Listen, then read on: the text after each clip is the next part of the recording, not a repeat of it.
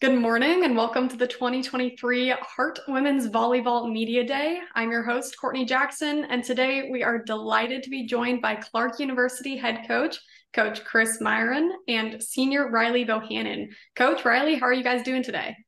Good. Well, thank you. All right, so Riley might be a little sore. We had a scrimmage yesterday. So, scrimmage yesterday. Good. Glad to see you guys hitting the courts and getting ready for the season. Coach, you've had a couple of weeks now with the squad. Tell us how practices are going so far. honestly, there's been a lot of learning. I think we've really accelerated just in the last week and a half. We have 19 new bodies this year.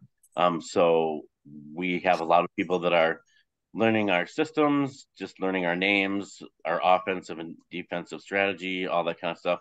But I think they're catching on really fast, and I think things are we're working out the kinks and moving smoothly. So. Yeah, well, tell us about Riley and her importance to the team, especially with having so many new bodies. So Riley will be a 4-year returner for us. And she has been in the libero position for us. I see her being very strong for us defensively. She has also been selected as a captain by our team for this year. So she obviously demonstrates excellent leadership abilities as well. I think that the team really trusts and relies on her. And as we all know, we need our liberos to direct traffic in the backcourt. And she does an excellent job of that, using people's names, covering, taking second ball when we need her to take second ball. Just really a very strong leader for us all around when she steps onto the court. Well, Riley, let's get to know you a little bit better. Tell us about where you're from. So I'm from Jefferson City, Missouri. It's like the capital of Missouri. So some people know it, some people don't. Yep. Well, how'd you get into the game of volleyball, and what is it about the sport that you love? I don't remember what drew me to volleyball. I think like I played basketball for a long time before I played volleyball, but I think one of my friends was playing volleyball and I was like, oh, that looks like fun. Like I'll try it out. And I wasn't very good at it. And but I kept going, and I think I just love the competitiveness of it and how fast paced it can be. Well, Coach, talk about the camaraderie of this year's team. Do they have a good feel for each other at this point? Honestly, considering the fact that we're bringing in 2/3 of our team is brand new, I think that we're doing an excellent job with that. I've really been trying to mix things up in the sense of when we're doing ball handling or when we're at the end of practice and cooling down, they're like meeting new people while we're like cooling down. We've really been mixing things up on the court for 6-on-6 and scrimmages. Um, and since it's such a large pack of freshmen, and we all know how fun social media is these days, they kind of really got to know each other prior to stepping on campus, which is something that I always try to do with all of our incoming, so that they have familiar faces and familiar names when they step on campus. We have a lot of people that are coming from a distance. So we've got some California, we've got some Texas, we've got Louisiana, we've got Florida, we've got Indiana. So it's not just our tri-state. We have Canada. We got a Canadian as well.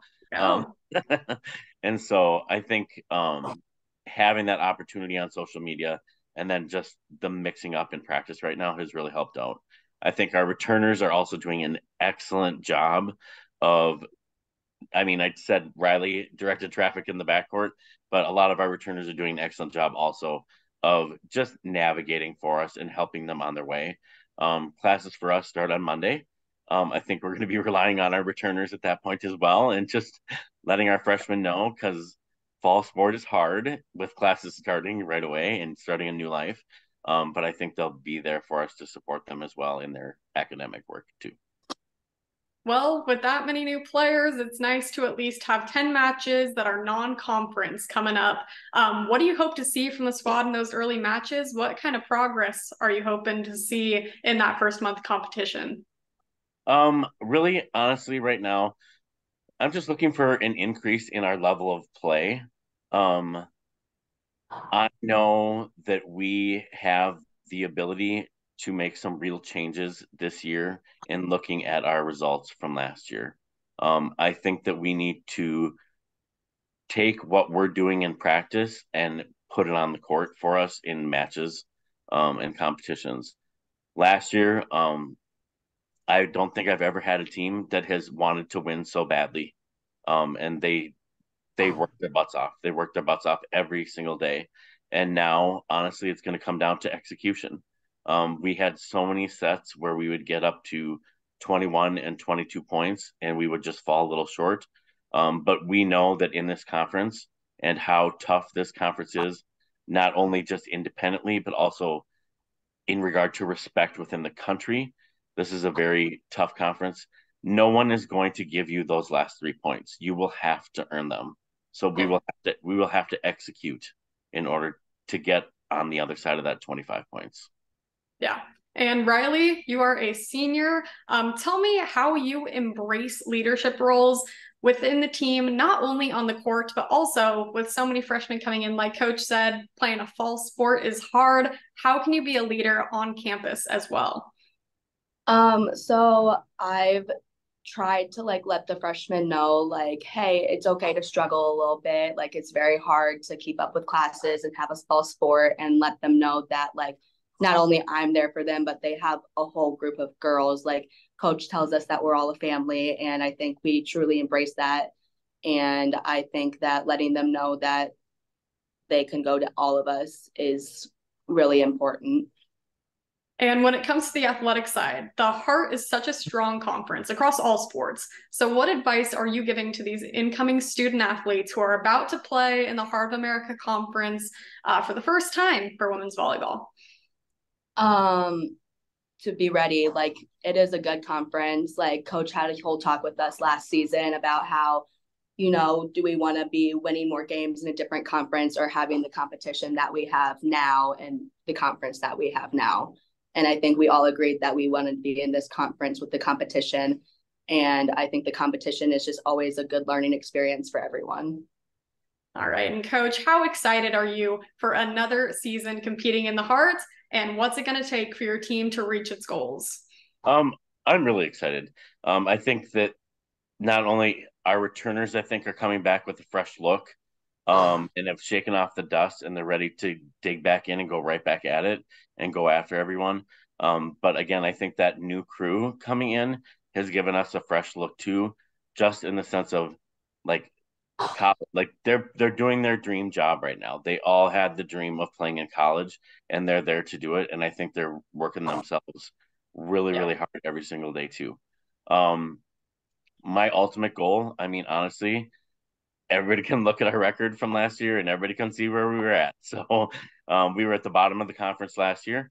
My ultimate goal, honestly, I would really like to get in that 7 or 8 seed and make it into playoffs. That is my true team goal at this point. Anything higher than that is going to be icing on the cake.